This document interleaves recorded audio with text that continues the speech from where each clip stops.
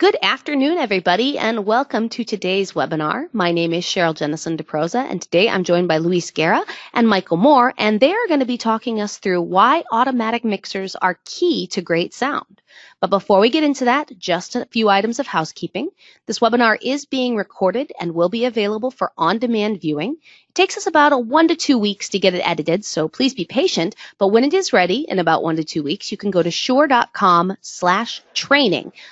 This webinar will be there. There's also a lot of other great webinars from the past across a lot of different audio topics. So please feel free to go to shure.com/training and view all of our past audio learning. Second of all, as we go through the session today, if you have any questions, please feel free to type those into the question pane. If you do not see a question pane, look for a dark gray toolbox with an orange box on it with a white arrow. Click on that little orange box, and that should give you access to the questions section. Ask any questions you have, but please be patient because we will be waiting until the end of the session to go through questions. So type in your questions, be patient, we'll get to them at the end. All right, that wraps up all of the boring stuff. Let's get into the good stuff. Take it away, gentlemen. Thank you, Cheryl. Good afternoon, everybody. This is Luis Guerra. I'm a senior product marketing at Shure, and we're here to talk today about automatic mixing.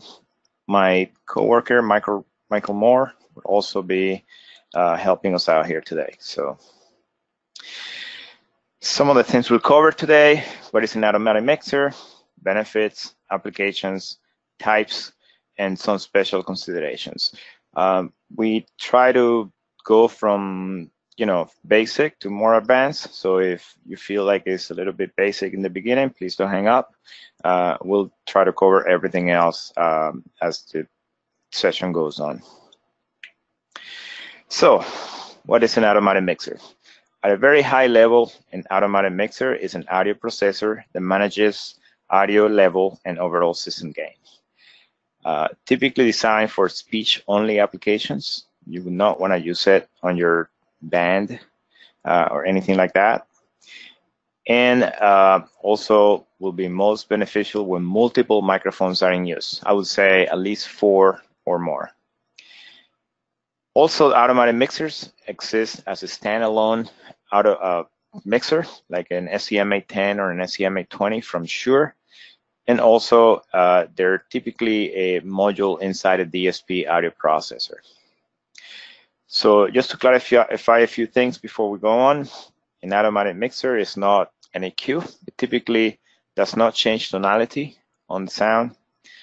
It's not a speech gate, meaning that it's, if it's not done right, it might be perceived as a speech gate, but it should be much more advanced than that, and it should not sound like a speech gate.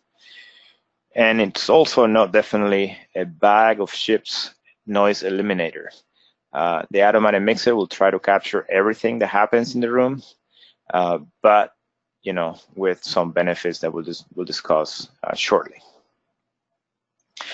So I draw up this conference room, and we're going to be using this for a lot of examples. And also I draw up what I call the sound view. This allows to see the sound. And although this is not any sort of measurement tool, it's going to be very useful just to show you signal to noise ratio at the very least. So if we start with this conference room, and we have a person in there that wants to have a meeting and potentially connect to a remote site, record it, amplify his voice in the room, anything like that, he will need a sound system. And to do that, we might add some loudspeakers and then a microphone and all the equipment that goes along in between, right? As soon as we have that equipment in place and turn it on, you will get some sound out of that system. And looking at the sound view on the right, you might see that you can pick up a healthy amount of speech and also a good level of noise, loudspeaker, sound, and reverberation. So those two are always going to be present as soon as you turn on a microphone. Now, obviously that one microphone is not enough to pick up everyone, so you have to add additional microphones or additional microphone channels to pick up more people in the room. And you can see that as I do that, the amount of noise kind of takes over and you can no longer see or hear the speech clearly. This is one of those systems that when you listen to, you hear a lot of noise and a lot of reverberation. It sounds like the person might be 25 feet away from the microphone. It's because you got basically 10 microphones picking up noise and reverberation in that room, but only one of them is picking up the talker. When you sum all those signals together, the amount of noise is significant compared to the amount of speech. So multiple open microphones introduce increased pickup of room noise, typically 3 to 6 dB every time you double the number of microphones. Or I should say 3 to 6 dB more noise every time you double the number of microphones. Increased sensitivity to room reverberation. Even nice rooms can sound very reverberant once you have multiple open microphones in there. You get increased audible artifacts from echo cancellation and noise cancellation and things like that. Just because if you're doing AV conferencing or audio conferencing, you might have echo cancelers on those channels, and if they're open, you will get additional artifacts over time. Also, you lose the presence of speech due to phase canceling that occurs when multiple microphones pick up the same source. And also, if you're doing voice lift or sound reinforcement, your system will be 3 dB less loud before feedback occurs every time you double the number of open microphones in the room. You know, when you get to 8 or 10 microphones, your system will not be loud enough for anybody to really hear you before it starts feeding back. Multiple open microphones basically equal bad sound or poor intelligibility, or both. And there's a way to deal with that. Michael? Thank you, Louis. So as Louis just reviewed some of the reasons why we use it, and gave some great graphics there of what happens when we put multiple microphones in a room and then we turn them on. How do we deal with that in this speech-oriented application? So again, an automatic microphone mixer keeps microphones that are not being addressed by the talker turned down. So we can have 10 microphones in a room with one talker or two talker present, and the idea is that our mixer is only going to open up those channels of folks that are actively talking into those microphones. For the engineers in the room, you'll notice in the image below that this device operates post-input processing. So we still have the ability to equalize, add independent channels of AEC, noise reduction, auto gain control, and all of that happens pre-auto mix. Those are then fed into that auto mixer, and then we have our single output that will feed either to our room, to a broadcast, or to the far end. And again, the idea is that we're keeping the intelligibility, the focus, the presence of the person speaking at the focal point of this process. We want to keep every syllable, the sibilance of what they're stating to be very accurate, and everything else is attenuated. So all other room noise is kept at a minimum when one person or maybe two persons are speaking. So here's an example for folks that may have an audio background. Here would be, a basic example of a standard audio mixer and how these differ from an auto mixer.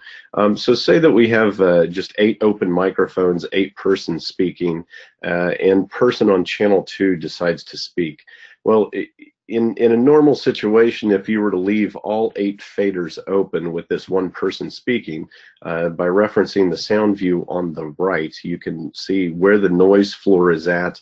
And so this person's audio as they're speaking is potentially covered up by the other folks that are there listening to the meeting.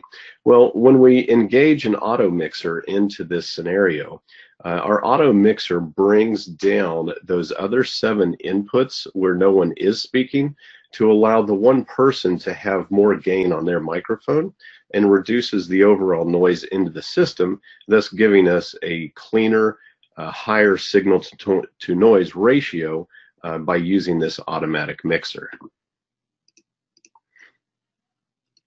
So the benefits of using an automatic mixer, we're going to reduce the pickup of our room noise somewhere between 6 to 18 dB. We're going to reduce the transmission of echo and artifacts back into our system somewhere between 3 and 10 dB. If we are using voice lift, as in the example of that conference room with one person at the end of a boardroom table that needs to be heard over the speaker system in the room at the other end, we're going to be able to leverage 3 to 12 dB louder than without an auto mixer. We're also going to reduce the pickup of the room reverberation for a clear reproduction of the person speaking. And as Lewis had referenced earlier, eliminating phase cancellation. And again, multiple microphones picking up the same person doesn't always create an additive positive audio scenario. And we're going to maintain total system gain to unity. So stabilizing feedback, reducing pumping, and no perceived loudness changes in our system. Now, we do want to caution you that not all auto mixers are created equally. The technology varies from brand to brand. With certain technologies that are implemented in certain brands, the activation may be a little bit late, so you might notice the first part of words being cut off. This is obviously not what we want, especially in spoken word and communication when we're trying to communicate clearly. Other examples of issues we also have is that are out there in product is activating the incorrect channel. The auto mixer selects the incorrect channel for the talker. So again, it results in bad sound. The talker is in the room, the talker may be in the wrong position. And the third is activating multiple channels for one talker results again in bad sound, which means you're going to hear the talker, but you're also going to hear a lot of the room noise. So again, that intelligence may not be there with the system. How does Shure get around this, and how do we do it better, we feel, than other folks out there? Here's a few terms that we have that we utilize. The first one is noise adaptive threshold. We're constantly adjusting in our algorithm the channel threshold above the noise floor. So again, we're constantly listening through all of the inputs to the average noise floor in the room and making calculations that will create the most sensitive noise floor possible right above noise floor. So that when we activate that channel for that microphone, that it's very accurate and we do not miss words. So how do we do this when we have one talker and multiple mics? We use what we call max bus. And within our algorithm, this allows us to select the single best microphone for a single talker. So if a talker is seated between two microphones, it will be listening through both of those microphones that have been activated by the talker. However, it quickly, decisively selects the best microphone for that talker. Now, just to be clear here, that is one microphone per talker. That's not saying that it's a one microphone on system. It is one microphone per talker. So if I'm seated at one end of the table and I may be halfway in between two microphones, the max bus will select one of those two microphones to open up for me.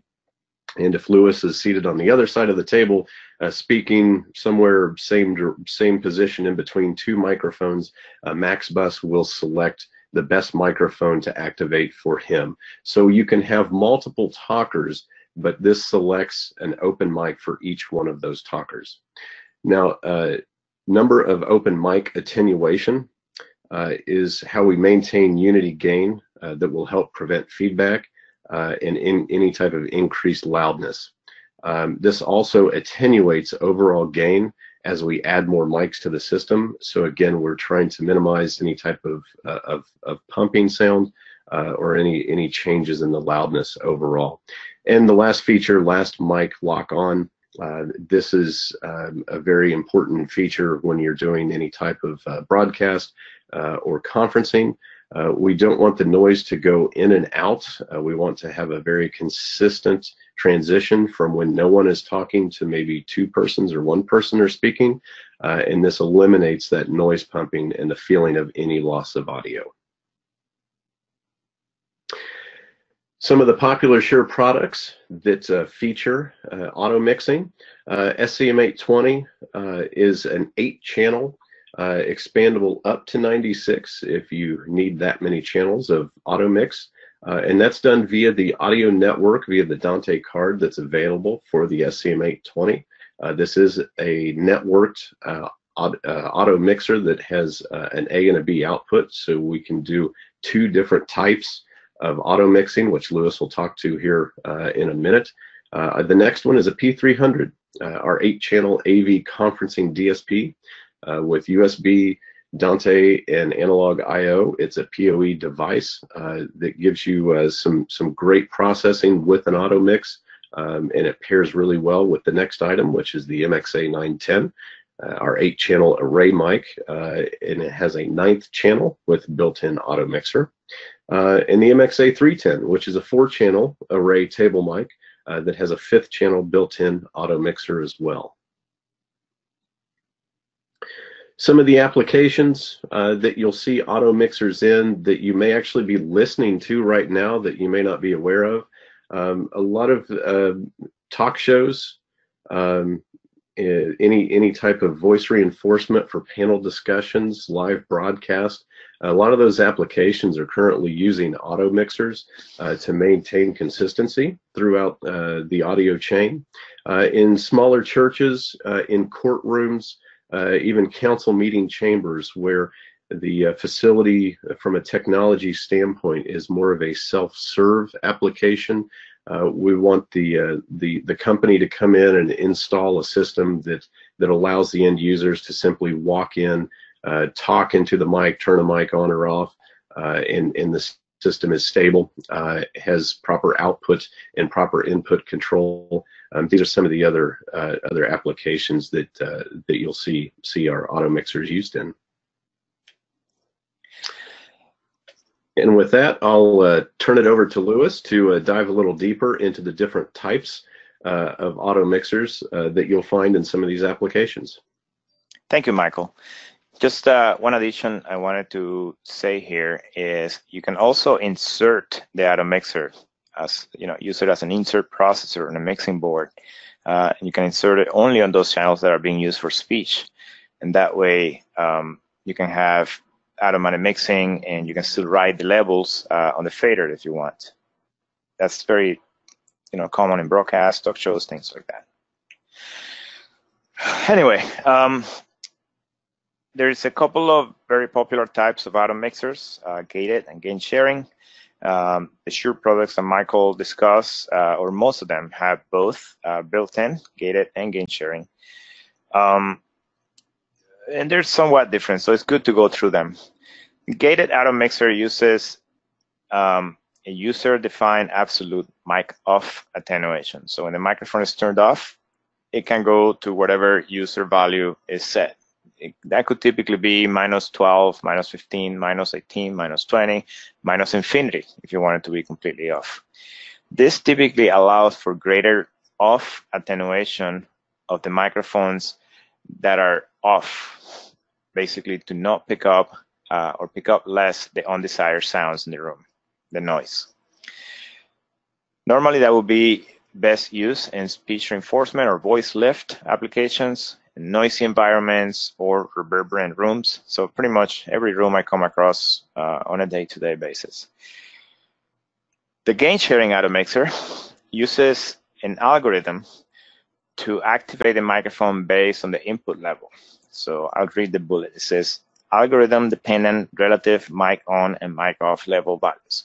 This means that, let's say a microphone is not plugged into channel 1 because there's no audio coming in, channel 1 will get 0 gain. And if channel 2 has a microphone plugged in and is getting ambient noise, because ambient noise has some level to it, it runs that through the algorithm and it would apply some gain to it. And if channel 3 has a very loud talker, yelling into the microphone, that channel will get full gain or the most amount of gain. So for every input level, there is a calculated value that's applied to that channel. These mixers, the gain sharing typically maintains, or their target is to maintain a very constant noise floor for smoother transitions. So in a talk show and TV broadcast, the noise floor would remain very constant throughout the show, even though there might be 1, 2, 3, 4 microphones open, and there might be loud talkers and soft talkers going on at the same time. And again, I think I just said it, but they're best used in broadcast applications, in quiet rooms, acoustically treated environments, etc. So let's illustrate this visually. I like to show everything visually. So on the left, we have the faders of a gated automatic mixer, and on the right, we have the faders of a gain sharing automatic mixer. For this example, let's assume that 8 microphones are plugged into this mixer, and there are 0 talkers at this moment. The gated auto mixer will have 1 channel on from the last mic lock on, so that would be the microphone that's dominating the mix, and everything else will be attenuated to the user set off attenuation level, in this case, -20. The gain sharing auto mixer is receiving ambient noise in all the inputs, and it's probably somewhere around -9, because that's kind of the right math for 8 channels picking up a similar amount of ambient noise. When one person, not 1, but 8, let's start from the 8. When 8 people talk at the same time, obviously both mixers will activate all channels. So some loud talkers and some are soft-spoken people. The gated mixer will activate everyone, so they're all on, but they're -9 because it's keeping that unity gain, feedback stable margin. The gain sharing auto mixer is going to activate also all of its channels. You can see that the loud talkers are getting a little bit more gain than the soft talkers, and you can tell the loud talkers because it's 3 bigger lines than the soft talkers, which are 3 smaller lines. So some channels are getting more gain than others, and that's based on the input level. And just to clarify this, at this point, the auto mixer is really providing very little benefit. This is what that would sound like, right? So it's keeping the NOMA, the number of open microphones attenuation, is keeping the system from getting louder. It's keeping feedback from occurring, but really the amount of noise is still overtaking the speech because you have all 8 microphones on, regardless of how you look at it. So the benefits of the auto mixer really are appreciated when you have 1, 2, or 3 talkers only. So this is an example with 2 talkers, 1 loud and 1 soft-spoken person. The gated auto mixer activates 2 channels.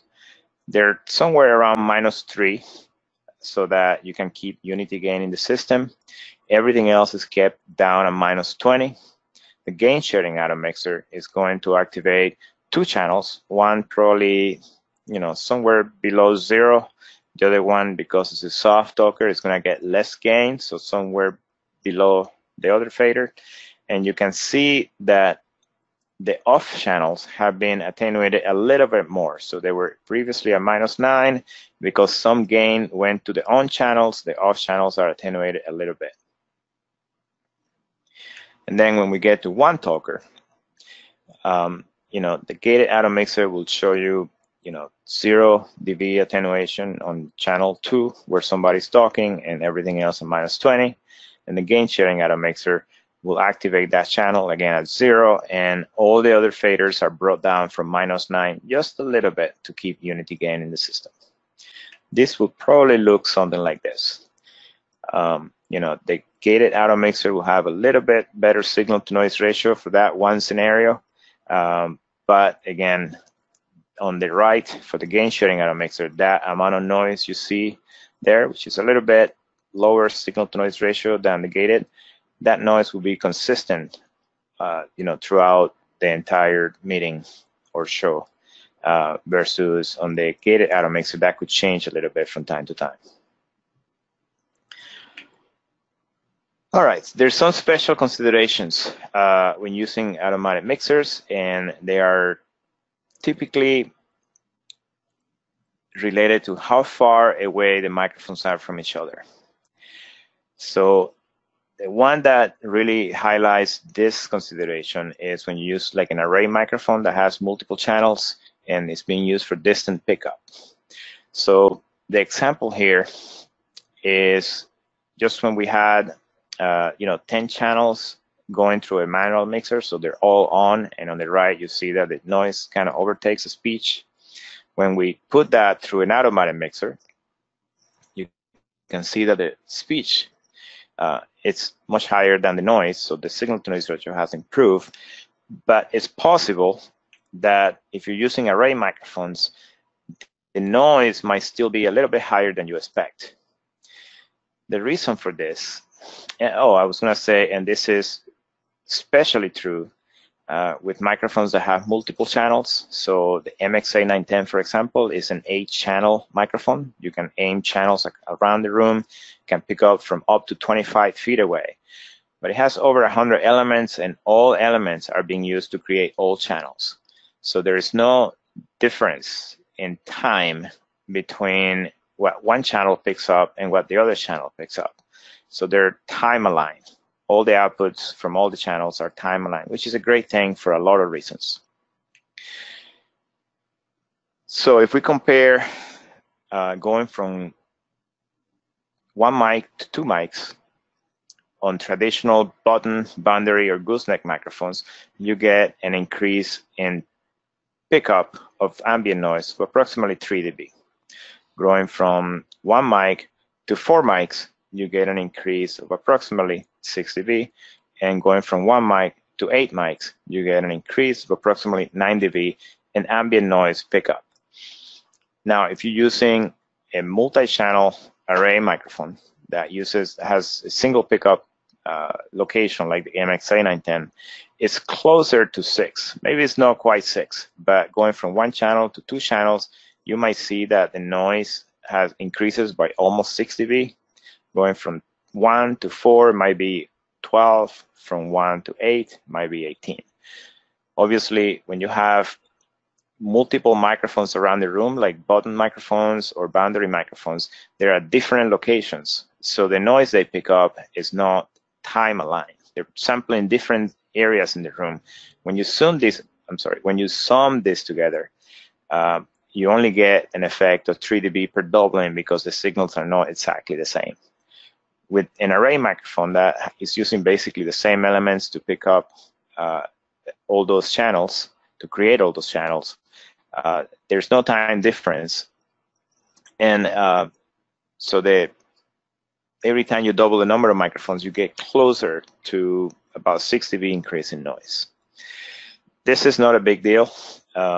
This is why we typically recommend a gated auto mixer for the array microphones, because all you have to do is set the off attenuation to -20 or greater. And you may want to use also a high pass or low cut filter to deal with low frequency noise. I was going to point out that if your off attenuation is set to -10, for example, 8 off channels are picking up 18 dB of ambient noise. So even though they're off, that noise is above 0. So they're still contributing significantly to the amount of noise. This is why, again, setting the off attenuation to -20 or greater is what we recommend.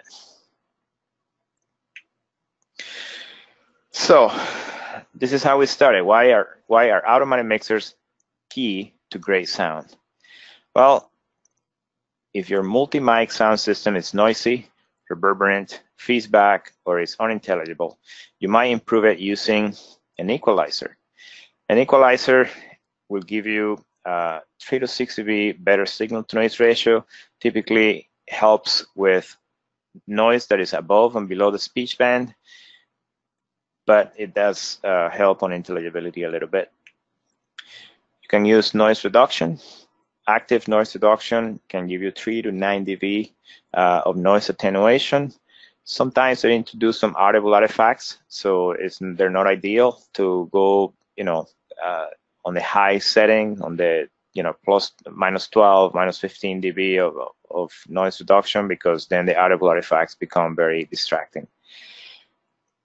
You can cut the distance from mic to talker in half.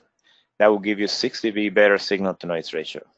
So that means if you were using a ceiling array microphone, you might need to go down to a boundary microphone on the table. So I type here, really? Most customers want the microphone further away from them, not closer.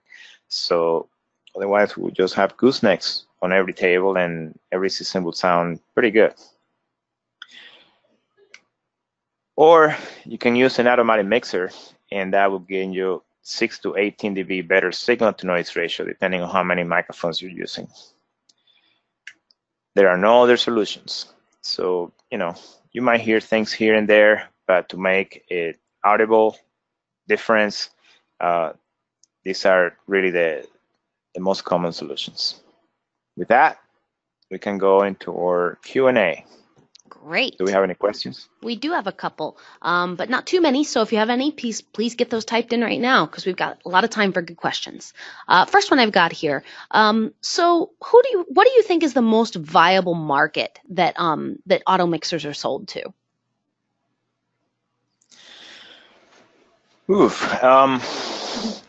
Well, we sell a lot of auto mixers.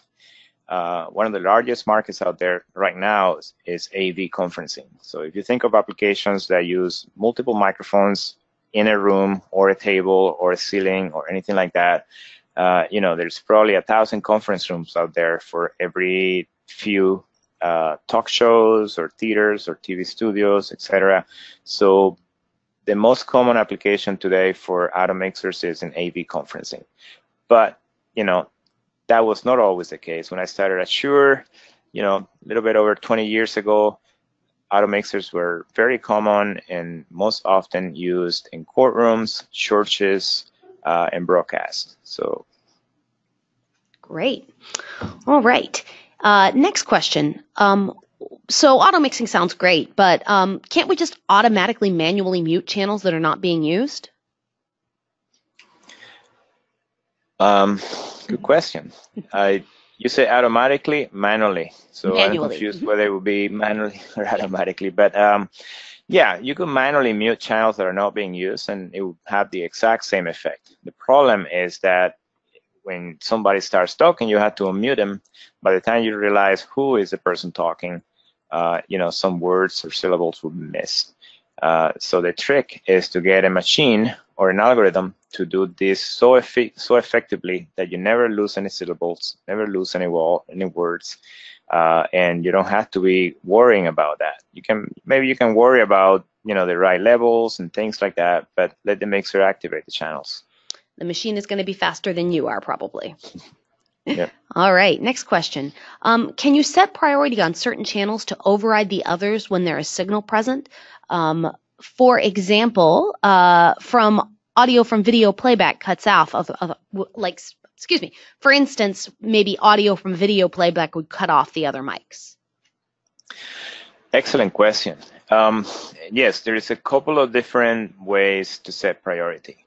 The most common type is, let's say, you tell the auto mixer to not go beyond 3 or 4 activated channels, just to keep things under control. So you set the maximum number of open microphones to 3.